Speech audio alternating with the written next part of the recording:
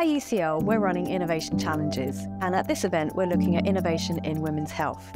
We're bringing together UCL academics and researchers from many different disciplines, as well as SMEs from health tech and femtech organisations. Innovation in women's tech, I think, is going to be really important. It's going to help us move forward, help us bridge the gaps in some of the data that we don't know, and I'm really hoping it will improve women's health over the next few years.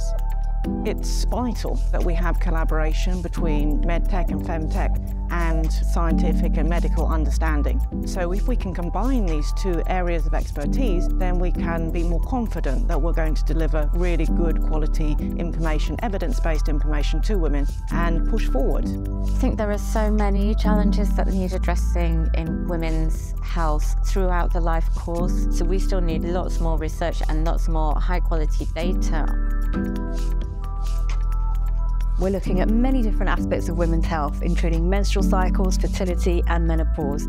After this workshop, UCL researchers and academics have an opportunity to apply for a £4,000 grant. They'll be able to look at a certain challenge within women's health by forming a collaboration with an SME. WOMCO, we're building the first science-based personalized nutrition app for women's hormonal health. One of the challenges is the fact that hormonal health is something that is very under-researched. Really enjoyed working with UCL and Barclays Eagle Labs over the past weeks. There are some people like myself that have a business background that haven't had access to researchers and haven't conducted studies. With UCL, a collaboration opportunity would be setting up a study and would help us advance the research as a whole with the product. When you're an entrepreneur, often you've come from a corporate background or you've come from a background that isn't related to science or data. You need science and data to give evidence for your new idea. So as a startup, when we first began, we looked for key opinion leaders and healthcare professionals, and Joyce Harper at UCL was one of them. And then from there, we had discussions to talk about what research we could do and papers that we could publish to contribute to the field.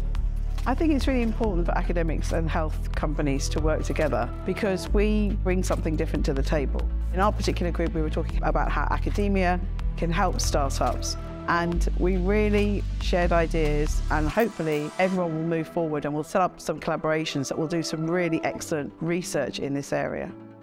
What's important that we bring as academics is rigor. Is it based on data? Is it based on evidence? Does it really work? Because female hormones are so complicated, we definitely need techniques, technologies to really understand them, and also to deliver accessible information and understanding to women.